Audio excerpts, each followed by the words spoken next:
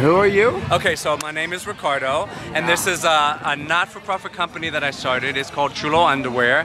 It's based on CHULO gear. What we're doing is we created a clothing line that promotes cultural awareness and cultural pride. And we're partnering with local community centers throughout New York and marginalized communities, trying to teach and train local youth, give them jobs, and then what we do ultimately is they get paid to work, and then all the profits that are from the sales of the clothing and the underwear are then donated and reinvested back into their community centers. So not only do the kids get a job, but the community centers then reap the benefits from the profits that are from the sales. I see. Now, how much?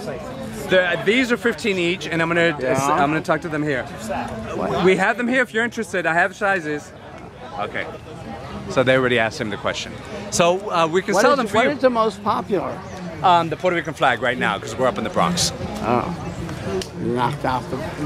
Now, why would they? Where would the red and white and the black and white, would they be more popular in other locations for some reason? No, we just have we did colors.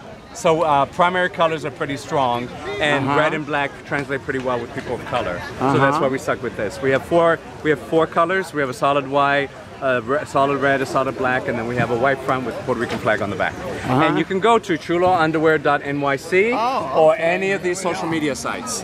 So we have an Instagram, a Facebook, and a Twitter, all under Chulo Underwear.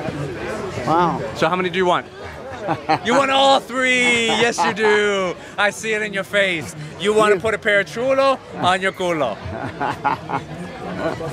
All right, thank you, sir. Thank you, thank you. And I'll put this on YouTube. Okay, thank you. Thank you. Thank you.